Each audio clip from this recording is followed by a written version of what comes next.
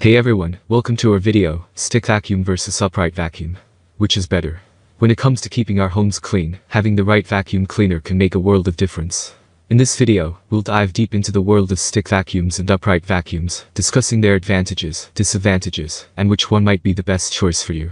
So, let's get started. Please check the description link. I will provide details information on various stick vacuum cleaners. Stick vacuums have gained immense popularity in recent years. Their lightweight and slender design make them easy to maneuver around furniture and tight spaces.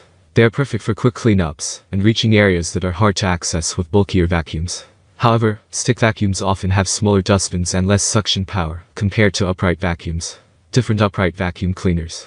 On the other hand, upright vacuums are known for their powerful suction capabilities, making them ideal for deep cleaning carpets and removing embedded dirt.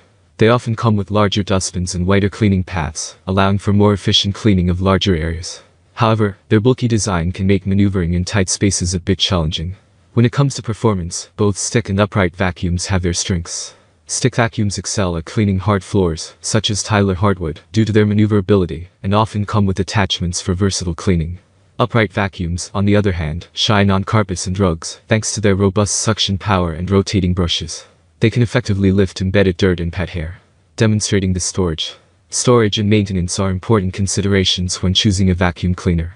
That's all from my end. I make helpful videos daily, so do subscribe to my channel.